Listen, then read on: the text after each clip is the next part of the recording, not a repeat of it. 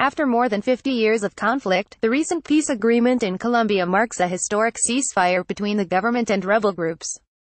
It also poses great challenges, as the various parts of Colombian society learn to adjust. A man holding a Colombian flag walks in the transitional local zones for normalization's EVTN of Buenavista, in Meta, Colombia, the 27th of June 2017. After completing the handover of their weapons to monitors of the United Nations, the Revolutionary Armed Forces of Colombia (FARC) has ceased to exist and will now work as a political party.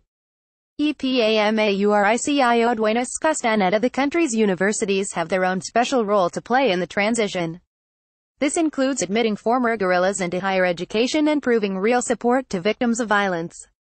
Universities can provide opportunities for reconciliation between former enemies. According to a non-official source from the Agencia para la Reincorporación y la Normalización Colombian Agency for Reincorporation and Standardization, around 500 former combatants from armed groups have enrolled in Colombian universities.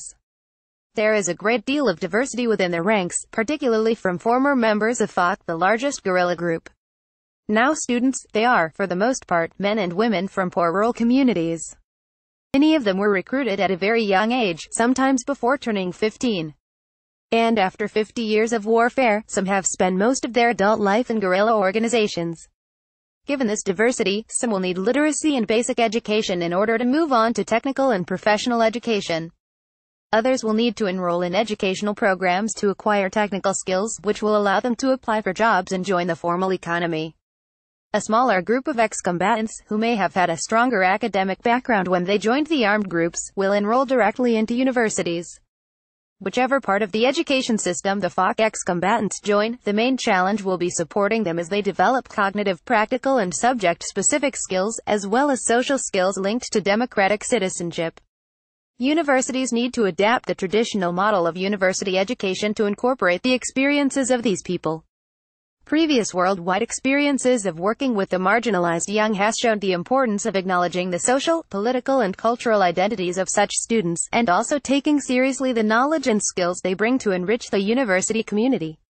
But the universities cannot do this alone.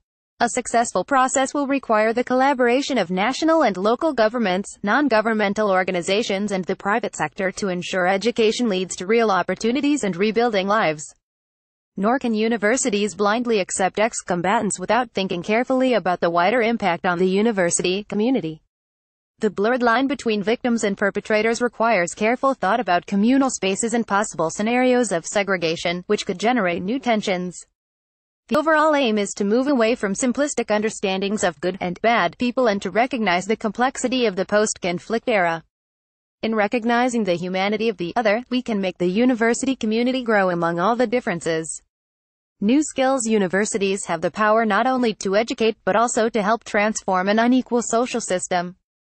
This will require training teachers to adopt a more inclusive approach to education, promoting moral reflection and allowing for participation, criticism, creativity, and even protest, as ways to promote innovation and change. There is no doubt that academic institutions can be a point of convergence between former rebels in society, and assist in the successful reintegration of former guerrillas into civil and political life. The details of a renewed relationship between universities and former rebels are yet to be fully determined, and many questions need to be asked. Should former combatants be given open admission to universities and be allowed to merge within the student bodies? Should there be preferential treatment or tailored programs to satisfy ex-combatants' specific demands from academic institutions? Rather than simply incorporating ex-combatants, should universities enter into dialogue with ex-combatants as a specific interest group in society?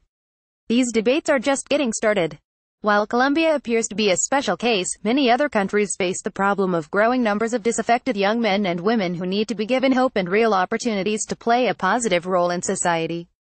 England, for example, has rising numbers of young people who are neither in employment nor in education or training, while poverty, lack of jobs, poor education and family breakdown lead in countries like South Africa to violent youth gangs. The innovations happening in Colombian universities offer important insights into how universities can transform themselves, and take greater responsibility for educating and reintegrating those who are currently excluded and overlooked.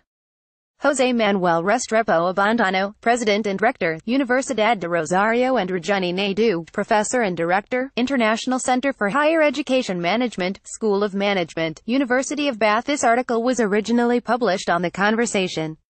Read the original article.